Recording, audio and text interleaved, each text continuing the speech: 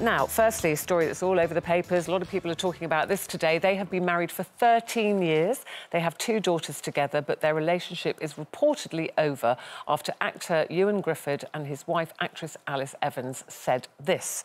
Sad news. My beloved husband, soulmate of 20 years, Ewan Griffith, has announced he is to leave his family starting next week. Me and our young daughters are very confused and sad. We haven't been given a reason, except that he no longer loves me.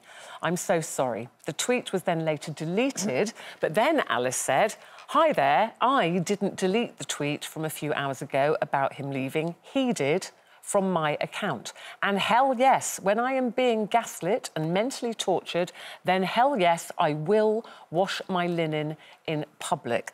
You know, whenever we see these stories, there's lots of rumour and things, you know, lots of allegedly, so we don't know absolutely what is going on, Colleen. First thing I always think about this or any other of these kind of breakup stories, when it is being aired on social media and very publicly, is the children. I immediately think, I feel for people when their relationships break down. People get angry and sad and emotional, but immediately I think that's all out there now. I don't know how old their children are. I believe they're quite young, but it'll always be there. You know, as an agony aunt, if somebody had come to you with that, what would your advice be? Well, I kind of agree with you, Ruth. My first piece of advice would be think of the children, because they're in the middle of all of this and they have to go to school and, you know, all their friends are probably on social media, etc., etc. Social media, when used in the wrong way, isn't very productive or helpful and can be so damaging.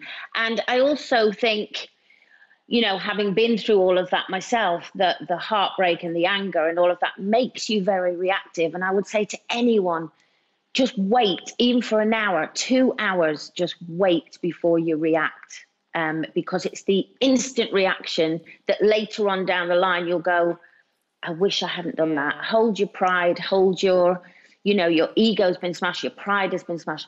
Hold it together, because you can get that back by being much more kind of calm and grown up about it. And yeah, I don't agree with this whole social media thing of people going for each other on social media. Pick the phone up. Yeah. I mean, that's the thing. Before social media, Brenda, you know, we would have just picked the phone up, Janet, wouldn't we, and had a rant to our girlfriend, guess what he's done, or guess what she's done. And this is something quite similar has happened to you, hasn't it? Well, I had a story sold on me a few years back, and it was, you know, front pages, X Factor kind of thing. So when you were actually on the X Factor? When I was on the X Factor, and it was front page X Factor and middle double page spread, you know, showing photos that I thought were not around of myself, that, you know, but as you and Colleen have said, it was the kids that were affected by it, and it's also the children why I decided not to retaliate, not to say anything, not to respond. Which must be very hard. It was very hard. If I didn't have the children, I would have responded. But you just you just end up playing a game of tennis. It's backwards, forwards, that story, he said, she said. And, you know, at the end of the day, the children are caught up in this. In your opinion, telling lies about you, it must be very hard not to respond. Yes, it is, but, you know, those that are close and nearest to me, they knew the truth. So I don't need to prove anything to anybody by saying, well, actually, this is what happened, this is what happened. Janet, I have to say, all of the tweets have been deleted now, and Ewan and Alice have issued a joint statement which says, as you can imagine, this is an incredibly difficult time for our family and we remain committed to our children. Thank you for respecting our privacy. Well, so maybe it was all they can't put it back in the box. As everybody said, she should not really have posted that tweet.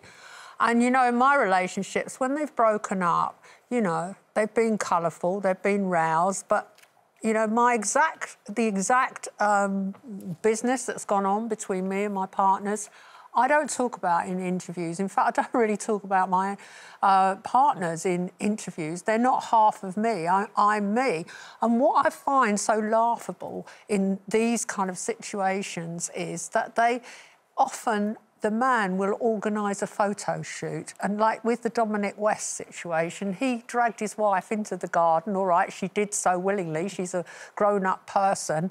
And they put on this front about our marriage is all well. And that is just, you know, ludicrous. But again, Colleen, maybe people do that for the children. You know, I feel for Alice Evans or anybody, because you have that initial. I mean, again, we don't know what's gone on. We don't really truly know the story. When someone's been bad to you, when someone's treated you shabbily, your reaction is to lash out. Yeah. And believe me, I've lashed out with my tongue behind closed doors. But what are you achieving by sharing it with the world? You actually diminish yourself a little bit, and you just have to have the, you know, the self-control. Well, that's really back to what you said, isn't it? It's like count to 10, phone a friend, step back, because, you know, you might regret this further down the line. Yeah, and the thing is, especially when you're in the public eye, at some point you are going to have to, you know, I've done it myself. You know, I've had to then explain, OK, we're not together anymore, and these are the reasons why. But you wait until you're in a much more calm place before you do that. Yeah. Well, as we said, we don't know all the facts there, just, you know, what we've read on social media and in the papers. And as they said in their joint statement, thank you for respecting our privacy, and, you know, we remain committed to our children.